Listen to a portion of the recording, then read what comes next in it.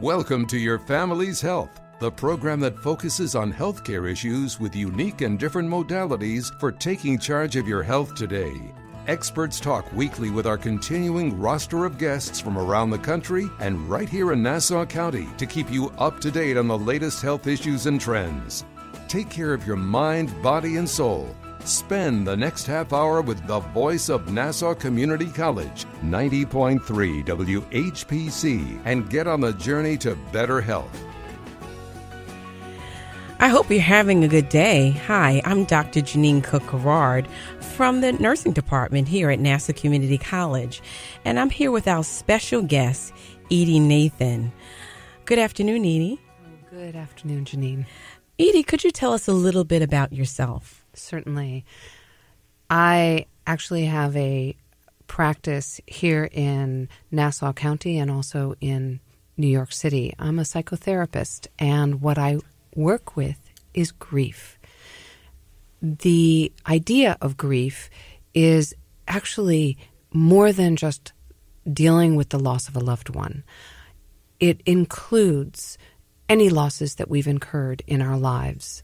I am an ASECT certified sex therapist and a licensed psychotherapist, an EMDR practitioner, which means that I work a lot with trauma. It's a way of helping people work on trauma. I also do hypnotherapy, guided imagery, psychodrama, and role play because it seems that it's really important to have a lot of tools in one's toolbox when dealing with loss, grief, and trauma. I recently finished a book called It's Grief, The Dance of Self-Discovery Through Trauma and Loss, and it's a conversation that I am looking forward to having with you, Jeanine. So, Edy, this is a wonderful book, and I'm looking at this book, and for those in the listening audience, you don't have the joy of looking at just this cover. But if I can describe it, it's like a small person taking a leap of faith, or I describe it as a leap of faith, into a large hand.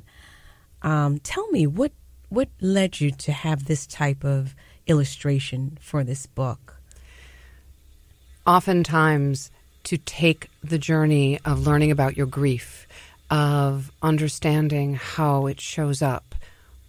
We grieve so many different things. Yes, the loss of a loved one, sometimes the role of caretaker, the loss of a wife who's got Alzheimer's but is still alive but not alive. And it takes a leap of faith to enter into this journey. And the hand is a hand of your hand welcoming your journey, but it could also be the hand that you reach out to, that you hope to put your trust into as you encapsulate what you need to learn as you are on this journey of grief, loss, and trauma. So when you talk about grief, Edy, I'm thinking, and I frame grief in the loss of a loved one, but you don't necessarily have to frame it that way. It could be the loss of a person or a thing or a loss in a situation. Am I correct in saying that? You're absolutely correct, Jeanine. We have a lot that's going on in our nation right now. We can look at the flooding that is going on in Florence and the people who are devastated, whose homes have been completely wrecked. They don't have any homes to go back to. People have died, so there are multiple layers of losses that are certainly occurring. And also what's going on in Florence, and there's tremendous grief, is there are people who live in pretty devastating poverty. And that poverty is now being further enhanced because of these floods. So whatever help they might have been getting prior to the flood and the flooding is maybe harder to get at this point. So there are people who are really grieving on so many different levels. So, when we think of grief, I want to expand this conversation. I want to take it out of the closet.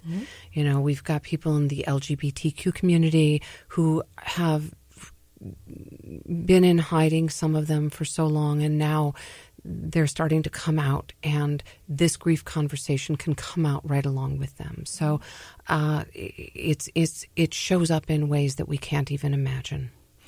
So if someone were to come, and I know that you write a blog, you write a book, do you also provide therapy for individuals who may be experiencing grief?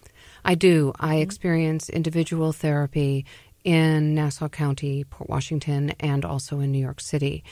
The bigger steps that I like people to take, the individual therapy is fantastic. Group work is even better. And I also offer intensives, because I think that sometimes working, for 2 solid days on grief, on one aspect of grief, for example, anger or anxiety or fear, or just being stuck in what I call the first phase, which is the emotional armor phase of denial and numbness, to help you break out of that. Sometimes doing more intensive work can be so helpful. Mm-hmm. So yes, I do the individual and groups, and then I also really support people in looking into the intensives. So when a person comes to you or wants to figure out what is wrong, do they know to use the word grief, or does the work include getting to a place where we can say that it is grieving that I'm feeling? How does that go? Great question. Most people don't identify what's going on with them as grief unless it's like right in front of their faces. My dad died, my mom died, grandparent died, aunt, uncle, child. That's grief, and we can certainly identify it. Sometimes we don't have those identifiers, and anxiety, if you track someone's anxiety and why they started to feel anxiety, we might be able to track it to a trauma, sexual trauma, bullying, the loss of a limb. And so we track it all the way back to something that happened to them physically, emotionally, that may not be the loss of a loved one. And in so tracking them, we realize, my God, there was grief that started there. And once that can be identified, that opens an entire conversation that they had not been having. And so often, medication is given to quell the anxiety. I understand that. But having a conversation that is deeper, let's talk about grief and what is causing you this anxiety, actually is far more relieving. And they often have, my clients will often have what I call these eureka moments. It's like, oh, I didn't know. And in that eureka moment, there's an enlightenment. They are illuminated in ways that they never thought that they would be around this. So this is a real grief work, where we're talking about where the individual has to face that, okay, I am grieving, and now how can I rid myself, if you will, and let it go, all of the feelings that are surrounding the loss. That's right. And the ways that you approach therapy would be what? Do you have them discuss, or is this, tell me about your therapy and what does that include? I really try to include body, mind, and soul. There might be music in my session, and we might just sit there and listen to music and ask for feedback on what's going on in terms of the body and the mind with this music. I might work with clay. I might do role play or psychodrama. The work is getting to know the self. When you get to know the self, you can actually start to heal yourself. So are you more of an extrovert, or are you an introvert? Are you an ambivert? A little bit of both. Because if you are an introvert, you might not want to go to a group. You might not want to go to an intensive. You actually might want to just do some one-on-one work or speak to one or two close family members or friends. If you are an extrovert, a group might be the perfect climate for you to work through some of your grief. So really assessing who you are and how you handle emotion. Do you handle it in an over-distanced way?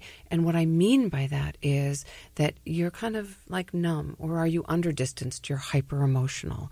Because the goal is for you to get to balance. balance. And that balance shifts. You're like on a seesaw, and there's still movement in the middle of that seesaw, but you're neither completely up or completely down.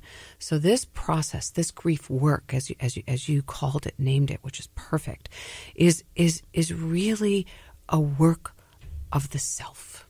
And when you get to know the self, you get to know the best way to help the self. You're listening to Your Family's Health on the voice of Nassau Community College, 90.3 WHPC. I'm Dr. Jeanine Cook-Garard, and today our guest is Edy Nathan. We also are here with Shannon O'Shea, who is a nursing student first semester here at Nassau Community College. Shannon, did you have a question for Edy? Yes, I did. I just had a question regarding grief. Is there like a timeline at all? There is no timeline. I would never tell anyone you're doing it in the wrong time, and often we get stuck in that. There are friends and family members who might say to your surviving loved one or to you, you know, you're not doing it fast enough. It's 3 months, it's 6 months, and you know what? No one has a right to tell you how long you're going to be grieving. If you've lost someone, I actually don't believe that we end grief. We don't end the relationship with grief. We learn to dance with it. We learn to integrate it. And it has less power and potency over us, so it doesn't have that grip on us. You know, I call it grief's grip. We want to lighten the grip, for sure. We want you to have a life. But this is not about forgetting. This is about how you're going to dance with it, how you're going to move with it. And that's actually part of the reason I put in the title, The Dance of Self-Discovery, because it is a dance. It is a movement. It is the music of the soul. So when this is so interesting, and I am a nurse practitioner and I work in the hospital, and a lot of times what I do see is a physiological manifestation of grief. It coming through in a lot of different illnesses, and it can be grief coming through a shortness of breath that the person has lost and now they're experiencing a depression, or it can be either some other kind of chronic illness just because they had a loss and they experienced such grief and trauma from the loss. Have you seen this? Yes, and to your point, and it's such an important point because the body is a holder of our grief and of loss and of trauma. What we know, and I don't want to be stepping on your toes in terms of your medical knowledge, you know, but in terms of men and women who suffer RA, rheumatoid arthritis, who suffer diseases of immunity, we can actually track back to having been sexually abused. Yes. And we can track it. I'm not going to put a number on it, but it's very potent. It's there and it's alive.